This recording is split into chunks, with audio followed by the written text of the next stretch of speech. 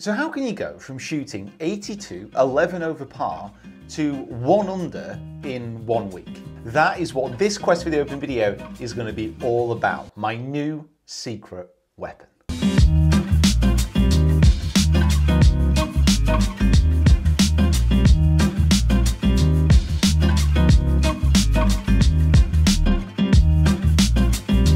Hey everybody, Peter Finch here, and the first thing that I want to say is I hope you're all well and I hope you are all safe. Just wanted to say a massive thank you for spending your time on this channel with me, watching my content. It's also crazy to think that I'm closing in on 300,000 subscribers, so I just wanted to say a massive thank you for actually being a subscriber to the channel. You know, it's a wonderful privilege to have you along for this ride, to have you watch the stuff, and for you to be interested in what I'm doing and the Quest for the Open as well. Really appreciate it. And if you haven't already, please hit that subscribe button. It would help us get over that 300k threshold. Now this video also contains a bit of a giveaway, but I'm going to leave the announcement for that until later on in the vid. I think it needs explaining and for you to understand the backstory about why I think this is a brilliant giveaway. But the first stage of that giveaway is to wallop that like button. I'm also going to warn you now, I'm not done the edit yet, but I think this is going to be a fairly long video. So get yourself a drink, settle into your armchair or your settee, or if you're watching this in bed or on the...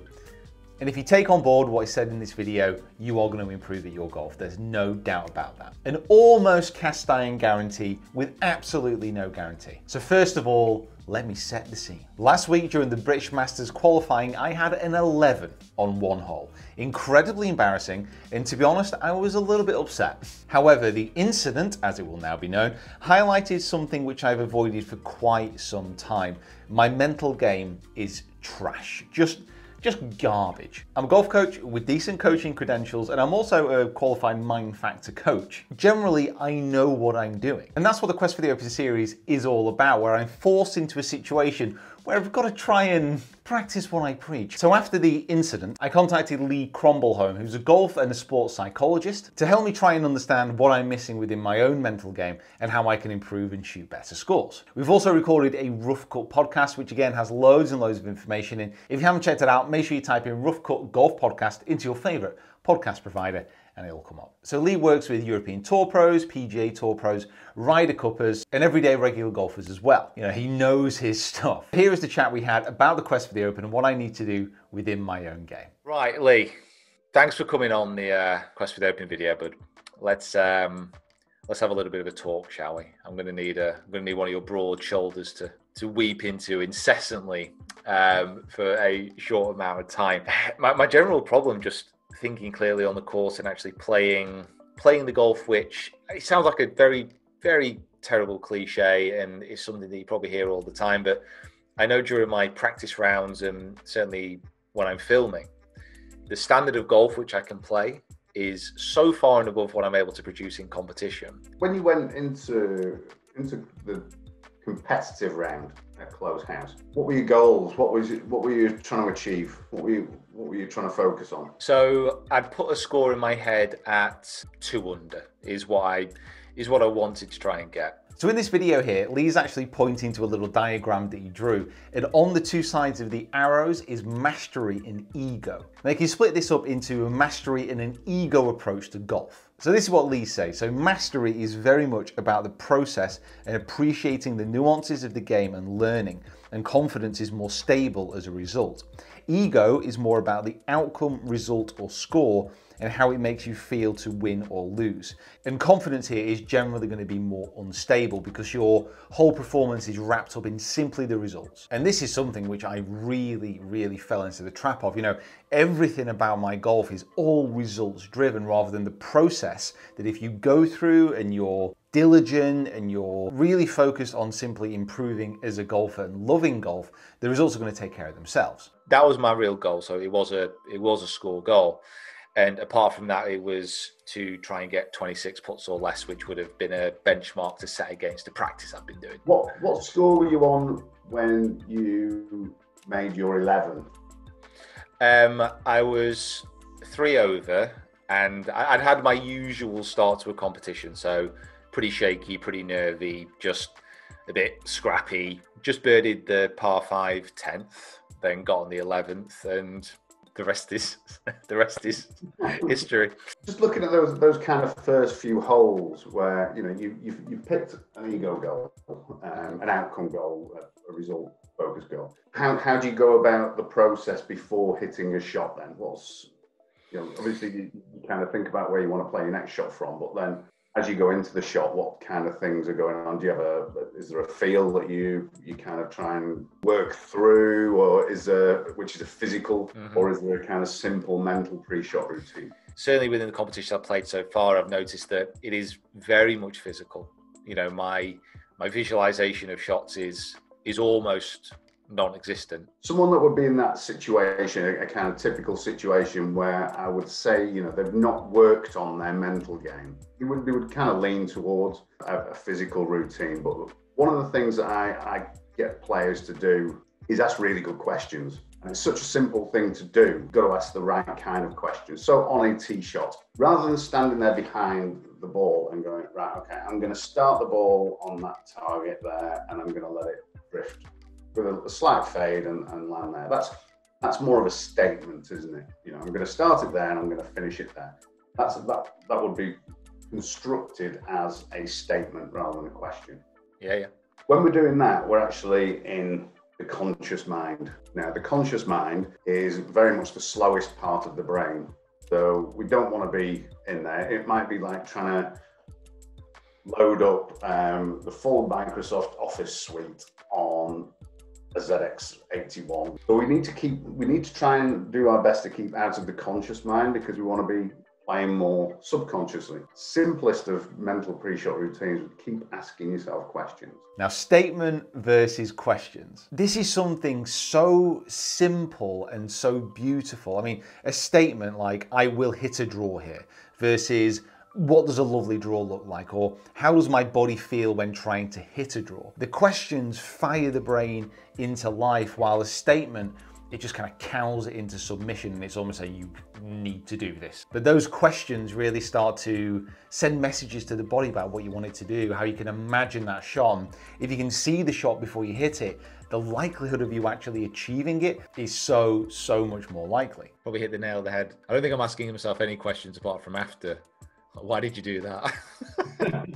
Well, what are you doing? It's quite a unique event in some respects, that whole closed house, because I've never had an 11 in a competition before. I can't remember any time I've got into double figures on a golf hole before. So it's something that doesn't happen very often. But like halfway through it, I started to think and be like, you know what? How is this actually going to play out on a video? Like, what are people going to say when I actually upload this? It was quite visceral. Like, it was pretty intense. You're asking questions there, but you know that the answers are powerful in the wrong way. Yeah. So that I say, effective questions. They're ineffective questions, aren't they? They're like polar opposite. From a complete attitude point of view, and it's like, okay, well, I'm gonna tap into these three things. I'm gonna something along the lines of, I'm gonna ask really good questions. I'm gonna use quiet eye. Focus my eyes on a point on the ball. Quiet eye. Now, this is an absolute baller of an idea. Now, during the last week and the practice that I've done, I would recommend starting on putting using this quiet eye. Now, I used the Pix balls with the Ricky Fowler pattern on the TP5. And whilst putting during the comp, I basically turned the ball over so the dark Pix pattern actually faced directly up, so I didn't use the line. I then focused all my energy on that spot, so I was just staring at that spot, almost with an intensity that I've never had before. And for the longest time, I've tried to keep my mind clear and to keep it calm whenever I'm playing, and this tactic managed to quiet my mind more than anything I've tried before. And give it a go. You'd be amazed at how something so simple, just staring at a spot on the ball, clears your mind completely of technical thoughts and the worries that might be creeping in there. You want to be competitive, but like you said, it's your second competitive round, since lockdown finished. It's going to be much easier to control those controllables and look after those processes than it is to shoot 2 under and to have 26 putts. Most of my golf, maybe because of kind of with the videos and maybe that side of things, I'm very much over to that ego side. I think with pretty much everything there. Most players are, because the game of golf wants to constantly drag you over that way. Not often they're going to get totally mastery, but at least there's some kind of balance there, and that's where they would find a consistency. So armed with the knowledge, I went out to the golf course to try and work on these things. Now I did a little bit of technical work, but generally I was just focusing on these mental changes. So out on the course, I basically asked myself before every single shot, what does a perfect shot look like? Or what do I want this shot to look like? I really focused on the quiet eye technique, just really picking out a spot on the ball again and using those picks patterns to just quieten the mind down. Another thing I did was try to keep my eye level above the flag. Now, what this did, it basically completely altered my posture, stopped my eyes staring down at the ground, stopped me chuntering and thinking. Just drew myself up to my full height. Now during practice, I found this really difficult to do, especially switching off from a technical and ego-led approach to more of a mastery one, but I persevered. Now on the comp day, I woke up early and I had a pretty terrible night's sleep, to be honest, but I walked to the golf course. My car's still in the garage after my incident with the deer, but I only live half an hour walk from Withington Golf Club, so I put the bag onto the motor caddy and walked down there. The stairs that you get, by the way, kind of walking through streets with golf clubs, it's like people have never seen golf clubs before. Or maybe someone holding GoPro kind of walking. Maybe that was why. So did some drills on the putting green, just working on orientation using a tee track. Then some distance drills, but nothing too intense. I was only there maybe 40 minutes before my tee time. Hit a few balls in the net, just trying to focus and visualize that first tee shot as well. It's a slightly tricky one at Withington, kind of par through. But here are my stats. Let me talk you through them and then some of the stuff that happened on the course. I would do if my computer hadn't just shut down. I'm using this ShotScope V3 just to test it out, and the stats don't use strokes gained, which is not ideal, but greens in reg 83%. It doesn't tell the story about how well I putted from long distance. My long distance putting at Withington was probably the best it's ever been. So the work I've put in technically on that, big thumbs up. I was generally really good around the green, so very, very happy with that.